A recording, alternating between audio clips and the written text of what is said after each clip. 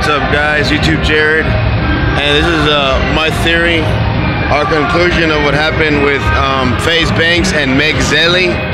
I think what happened was one, she was seeing a guy that looked just like Faze Banks, but it wasn't actually Faze Banks.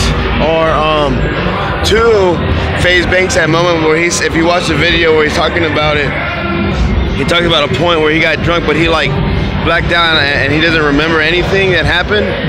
During that point where he blacked out and doesn't remember anything, that's also like probably when he did something, because I've even heard stories I've seen stories on TV, dude, where someone blacks out from a drug or from something and they go on a killing spree, like they'll kill people and they don't remember any of it, and they still have to go to jail for life, and a lot of bad stuff happens to them because they blacked out, and you know, a lot of bad stuff happened to them while they were blacked out, you guys.